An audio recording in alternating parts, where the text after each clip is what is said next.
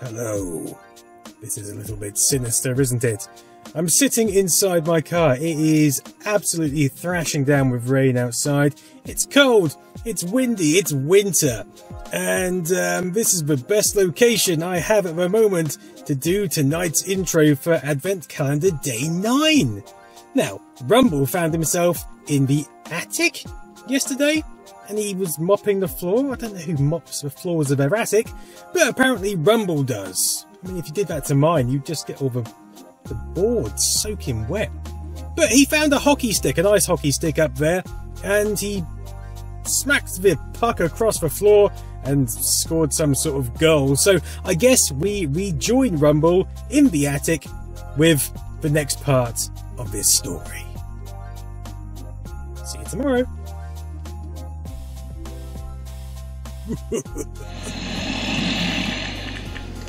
Rumble has lost all sense of time and doesn't hear the attic trapdoor opening.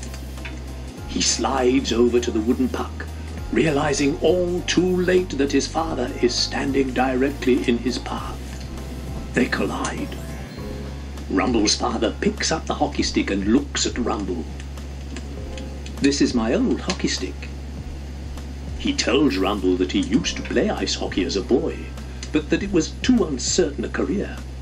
Instead, he decided to take over the farm after his father. "Just as you'll take over the farm from me," he continues. "That hockey stick was made by a wood troll from a nearby forest. Wood trolls are the finest carpenters in the world." "Can I have or borrow the stick?"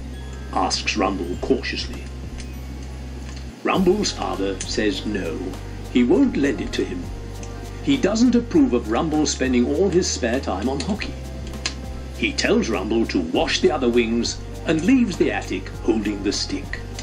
Before disappearing completely from view, however, Rumble's father reminds him that he has to shovel snow out in the yard once he's finished in the attic. Rumble grabs the broom and bucket, turns a corner, and begins washing down wing number 2.